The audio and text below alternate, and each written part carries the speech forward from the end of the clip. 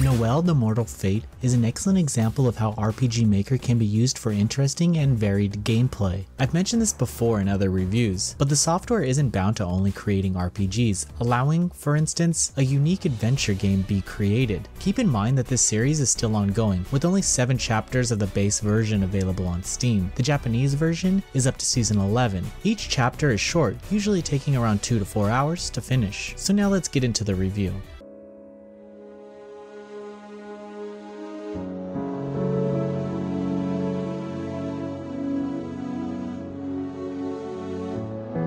Noel, the Mortal Fate tells a story of Noel, a rich girl who dedicated much of her life to become a famous pianist like her parents. However, that dream is crushed during the yearly competition organized by the city that she lives in. After feeling humiliated, a series of circumstances brings her to break the taboo and make a deal with the Great Devil. I'll try to avoid spoilers, but the pact doesn't go as well as she hoped for, as she's tricked into a situation that forces her to lose her limbs. As she hits rock bottom, Noel takes a new path of revenge against those who took everything she had. Alongside her is the devil named Karan. The story is all about this 15-year-old that comes to terms with her circumstances and finds it within herself to focus on revenge. The writing can be a little immature for some plot points, falling apart in several instances.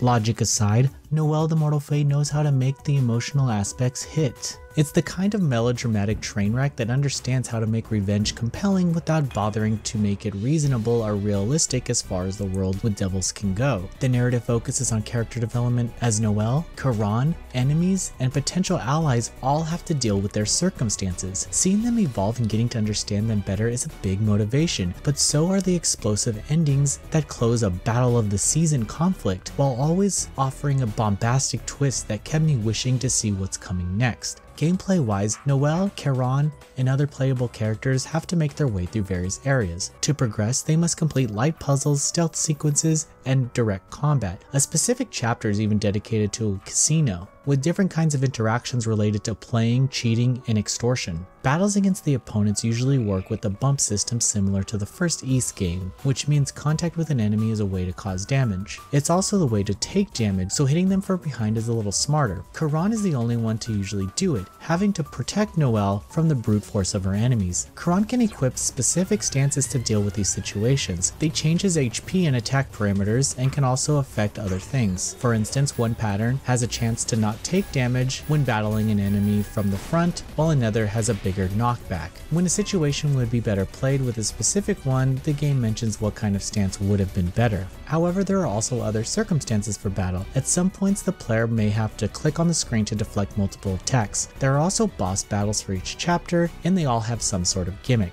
Usually, the player has to wait for an opportunity before hitting the bosses, but the specifics make them feel different. Exploration also occasionally revolves around some powers, as Karan often needs to use his chains to move upwards and drag Noel with him. The areas that offer some sort of challenge to the player are evaluated with a reward in P points, which the player can use to buy recovery items. Not being seen during stealth segments or using the right answers when talking to a guard can result in more points. Noel the Mortal Fate also has a reasonably good soundtrack. As the story is a rather emotion-driven revenge plot, the music represents the character's feelings. On the other hand, the visuals are a little mixed. The spritework has a spatial sense that makes it look slightly 3D-ish, but it also looks really blurry. Facial expressions lack definition with uncolored eyes, and the body lines feel like a bad HD filter applied over amateur sprites. The portraits and CGs compensate for this lacking sprite work. During conversations, the characters have detailed portraits showing how they actually should look, and they are very expressive with a nice variety of poses. The CGs complete big twists as well, making them feel more impactful along with the soundtrack. The best part is how they use specific colors to represent characters instead of going for what they should look like.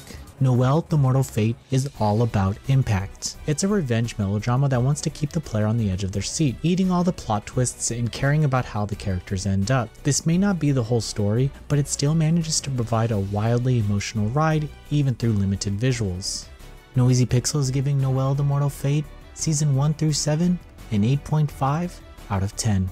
Thank you for watching. Please read the full review at noisypixel.net. Noisy Pixel is run by a group of gamers who work hard to deliver news, reviews, previews, and more. Please subscribe to keep up with all our future content.